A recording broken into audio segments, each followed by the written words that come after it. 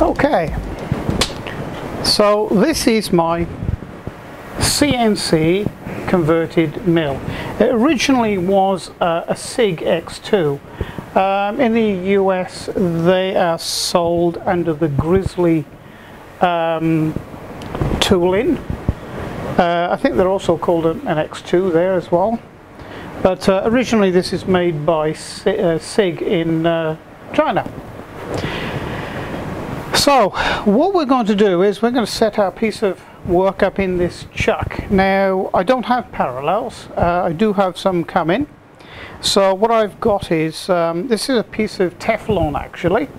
It's a block of Teflon that's 19mm thick, and I've cut it so it's just under 50mm or 2 inches.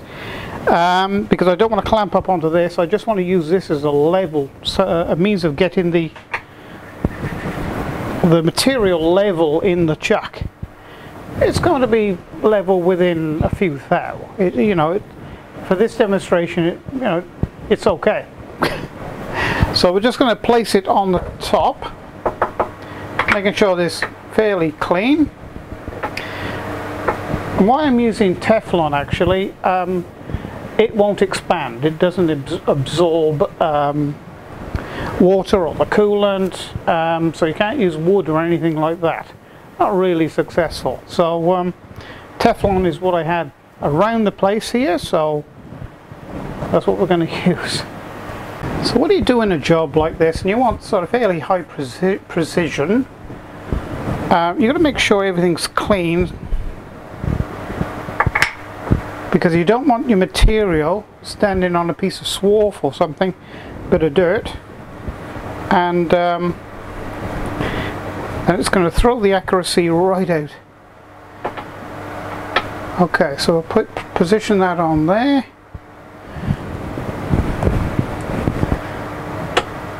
And do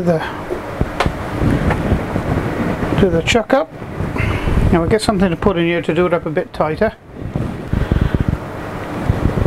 Okay. Also what you need to do is to just settle the material down, although that isn't moving.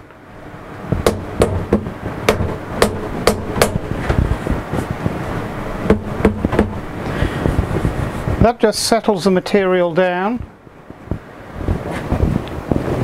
and it's all nice and clamped up tight.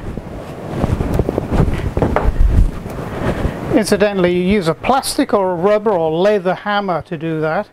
Don't use a metal one, certainly on aluminium, because you're going to dent it and put it all out of shape.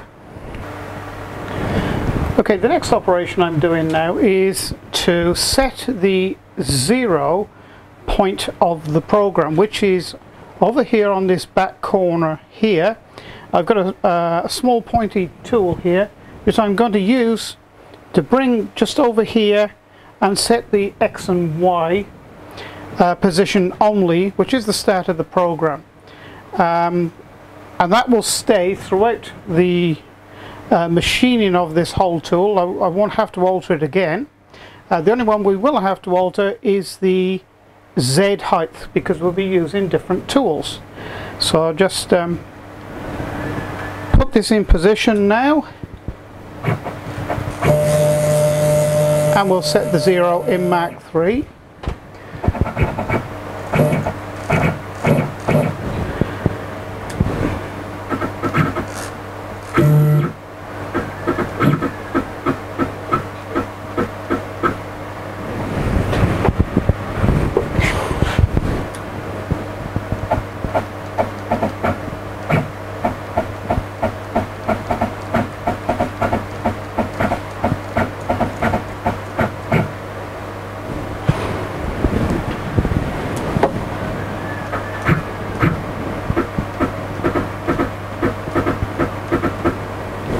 As I'm turning this, it's only moving a couple of thousandths of an inch. Very, very accurate. And I know I've got about 5 millimeters of material too much. So that's why I'm going slightly over that way. XX stock, that is.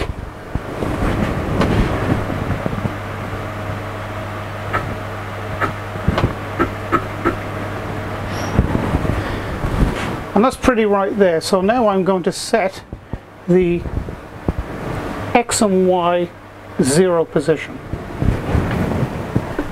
And in Mach3 it's very simply done just by pressing the X and the Y. First of all, we need to get rid of the file that's in there, close G-code.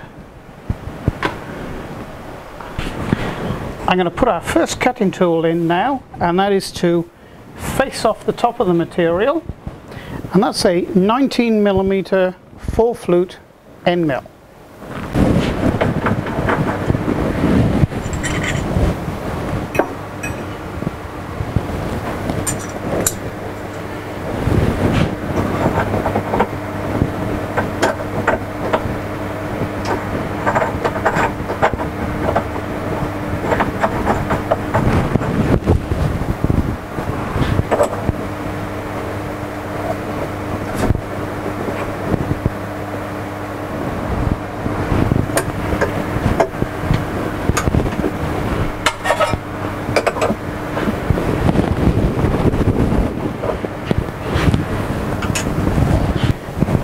Now, because this tool has such a large diameter, at the moment I'm on the fast speed, so I require more torque for the motor for this, because it's only a fairly small motor.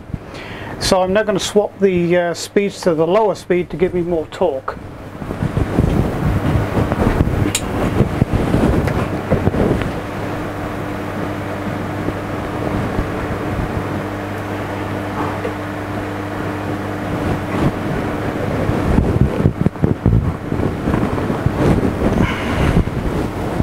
And of course with this we need coolant as well. So we'll direct the coolant onto the tool. But first we've got to set the 0 or the Z height of the tool in relation to the work.